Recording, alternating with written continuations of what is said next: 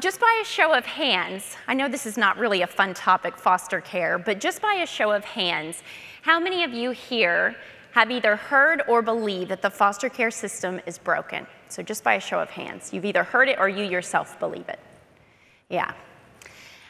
So I wanted to just start off by saying that when Junko from Liferay had contacted me to speak back in April, she was telling me a little bit about Liferay, and I didn't really know. So the first thing that I did is I went to the website and I looked at the company to see who are you, and I was just absolutely amazed that the mission statement says that we make it possible for people to reach their full potential to serve others.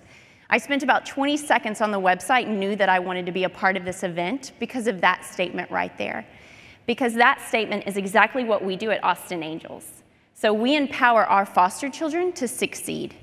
I also love that it said produce excellence, lead by serving, value people, grow and get better, and stay nerdy. I love that. So yesterday at the Candygram station, a gentleman had asked me, why do children enter the foster care system? And so most people know that children enter because of abuse, either sexual or physical. They also enter the foster care system because of drugs, neglect, and also abandonment. So just by a show of hands, how many knows what the national prison population of former foster care children? How many of you know what the statistic is for this? Anybody? You cheated. What is it? 80%. That's right. So 80% of our prison population is made up of former foster care children. And so what that means is that our tax dollars goes for these children to live a mediocre life at best, only to age out of care and ultimately end up in prison. How about the homeless population? Does anybody know what the national statistic for homeless population is? No? 50%. So when you pull up to a sign and you see a young person holding a "Will you give me money" sign, I don't know if you do this, but you might say, can't you get a job? We live in the greatest country. Can't you get a job? And the truth is that these children are treated so poorly that they age out and they have nowhere to go but the streets. High school. Only 50% of children will actually graduate high school. The reason for that is because so many of these children move. So on average, a child will move in the foster care system 7 times. So that's 7 new sets of mommies and daddies, 7 new sets of friends or lack thereof, teachers. And so that is why only 50% actually graduate high school. And then we talk about college. How many of these children are actually going to college? So here in Central Texas, right now, we have about 3,400 kids in Central Texas on the CPS caseload. And what the statistics say is that only 3% will actually go on to college, even though they can go to any state school that they want to for free. So 97% of them are not going to college. Pregnancy. 50% of girls, by the time they're 19 years old, will be pregnant with their 2nd child. And 75% of those children will go into the foster care system. So what that means is that the cycle just repeats itself. When we talk about human trafficking, 80% were former foster care children. So I want to tell you how we got started focusing on foster care. So this is a story of Jimmy on the left and Johnny on the right. Both of these children went into the foster care system at 2 years old. Due to abuse and neglect, both of their moms, they were both raised by a single mom. Drugs were involved. And the little boy on the left-hand side of the screen, their story is exactly the same. And so I went into a conference about foster care and adoption. And when I went, there was a judge who told this story. And he showed a picture just like this on the screen. And he said, right when we sat down, he said, I'm going to just list all of the abuse that these children had taken.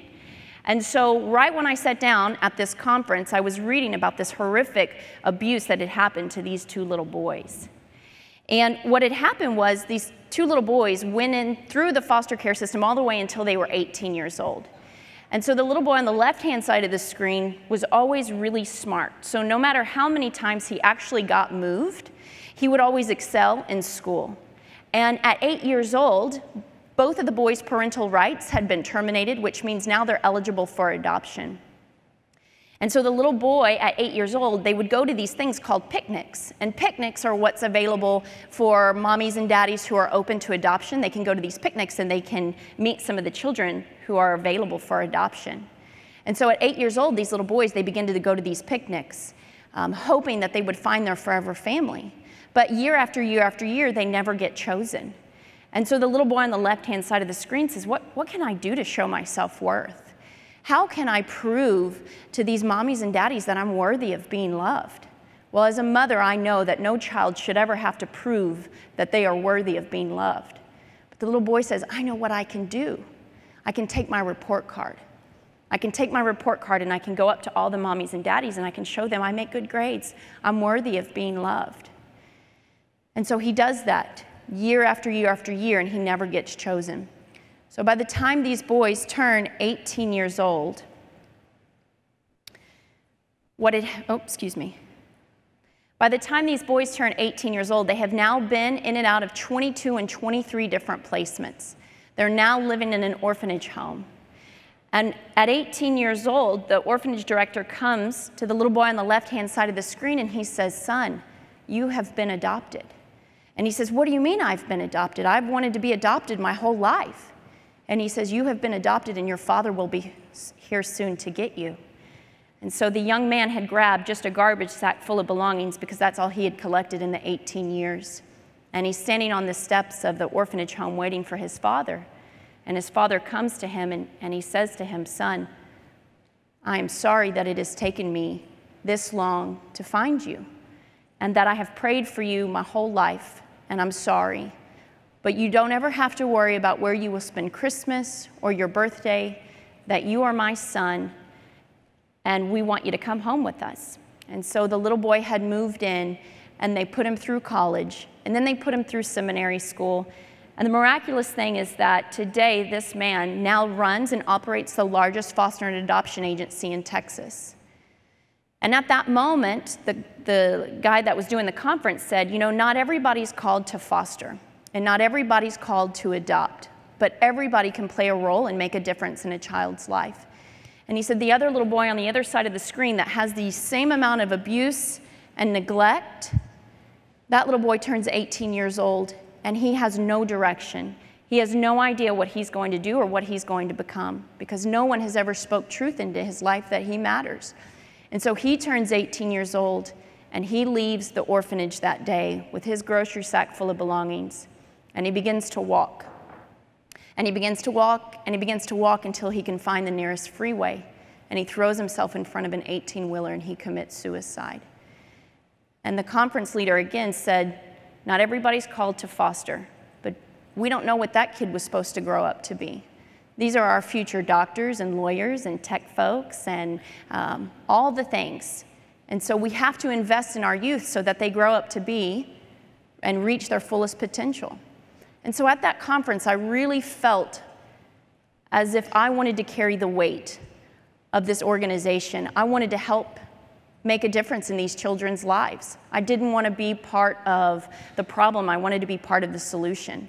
So after I left that conference, I went back to my team and I said, we're going to start making a difference and we're going to start changing kids' lives in foster care. And I don't want to do something that helps just solve a symptom. I want to solve a problem. And what I mean by that is you heard me say earlier about the grocery sack full of belongings. Well, we know that children, when they move home from home to home to home, they get a black trash bag. We don't even give these children the luxury of having luggage. And so there are organizations that go and give luggage to children, which is great, but that's not solving the problem, and that doesn't rewrite their statistics that says 80% will be in prison, and so on and so on. So we launched a pilot program in October of 2013. We said, how can we begin to be a part of the solution to rewrite these kids' lives? So this is an image here of my buddy Jonathan.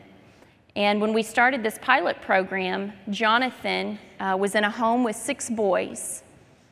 And Jonathan, out of all 6 boys that were currently in the home, and all the other boys that had come through this home, the foster mama, her name was Miss Esther, and Miss Esther said to me, Susan, out of every boy that I've ever had in my home, Jonathan has the worst case of abuse that I've ever read. In fact, I only got through the first 2 pages and had to close his file because I couldn't read it anymore.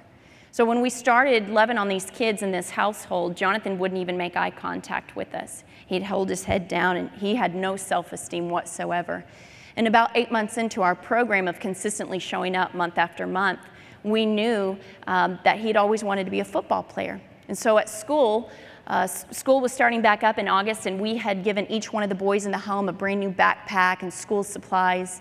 And one of our requirements in our program is that the mentor of the child would actually write a handwritten encouraging note. And so that year in August, I had given Jonathan a backpack and an encouraging note. And I said, Jonathan, I understand that you want to go out for the football team. And he says, yes, I do, but it's never going to happen for me because I've never made a passing grade, not one day in my life. And I said, Jonathan, I just believe that this is your year, and we are going to walk alongside you. We're going to be checking in every week. We want to make sure that you do well this year. And so every single morning, I want you to read this note. So we asked him to tape it up on his board. And so every morning, Jonathan woke up and he got to read these words that say that your life matters and that you're going to make the football team and that you can do it and that we believe in you. And so Mama Esther calls me at 6-week progress report card time, and she says, Susan, you're never going to believe this. The little boy who's never made a good grade a day in his life just brought home his report card, and he had made straight A's. And so at that moment, I really knew that we had something special, because here's a boy who wouldn't make eye contact, who didn't believe in himself, and now all of a sudden, he believes in himself, which is huge. And the best part is that 4 years later, he's the star of the football team. And so I knew that we had just rewrote the whole trajectory of his life, because we know what team sports do, and we know how good grades and having community around you can change the path that you're on. And so this is after we got through with a pilot that told us that the kids in our program were attaching. All the kids in our program were making better grades. All the kids were moving down what's the level of care. So what that means is that every time a child gets pulled from their home, and typically what happens to children is that when the CPS worker and the policeman come, they literally walk in and they pull the child right out of the home, and it's usually a terrible situation, but the kids don't get to pack up their favorite teddy bear and their belongings. And so we made a program around how do we meet real practical needs of the children and the families that we serve. So we came up with the concept, the love box. And so you'll see here we've got a little volunteer who's doodling on the box some hearts and some encouragement. And so here we focus on 3 areas of impact. The first area of impact is intentional giving. So what that means, and so we ask for corporations and for churches and for small groups to come together, and what we say is get with the people that you already do life with and go and bless some foster kids and their families. And the first area is intentional giving. So what that means is that if there's a group of 5 of you, one of you would actually go and mentor the children in the home, and you would go back to your group and you would say, hey, Jimmy and Johnny need school supplies, they need socks, they need underwear, they need their favorite snacks, and every month in the box you would bring them the things that they need and also the things that they want. And it's not about the things in the box that's so important. It's the things that say, your favorite snack is goldfish, then I'm going to bring you goldfish every month because you're important. The second part of our program is called relationship building. And so what that means is that if Jimmy has always wanted to be a soccer player, that the Love Box group would actually pay for his enrollment in soccer and then also buy the equipment. So the uniforms needed, the soccer ball, the shin guards, the cleats. And then the actual Love Box leader would go and pick up the child and take them to practice and build a relationship around the things that was important to the child. So anytime we ask our foster children who age out of care, what's the worst part about being in foster care besides not having a mommy or a daddy? They always say that there's no normalcy for us. We don't get to do sleepovers. We don't get to do extracurricular activities. And the reason why they don't get to do extracurricular activities is because the foster parents don't have stipend for that. And so if we can come alongside and help, well, then we've just solved a problem. And the last component, which is probably the strongest thing that we do, is the mentorship piece. And so what that looks like is that for children who are in high school, who are about to age out of care, we begin to talk to them about finances. So we actually go and open them up a bank account. We help them to get a driver's license. In fact, while I was driving down here today, I was getting ready to pay for 6 months worth of car insurance for one of our girls who's aged out of care. And so we want to make sure that we begin to talk to them about jobs and interview skills. And we begin to work on a path with them that they've got 3 options after they age out. Number 1, they will graduate high school. And I'm happy to say that we have a 100% graduation rate within our program. But they've got 3 options after high school. They're either going to trade school, they're going to college, or they're going to go to a branch of service. And so our mentors actually expose them to all the different options. So they might take them to a recruiter's office. They might take them to go visit a couple of trade schools. They might take them to a couple of college campuses. And that's our mentorship program. And so I just wanted to leave today with this, is that we make a living by what we get, but we make a life by what we give. And we believe at Austin Angels that it takes a whole community to walk alongside these foster care children. That we're in Austin, but there are foster care children within probably 10 minutes from where you live. And so it's important that you would also take responsibility and help the kids of the community, because they are our future and they are our tomorrow. So thank you.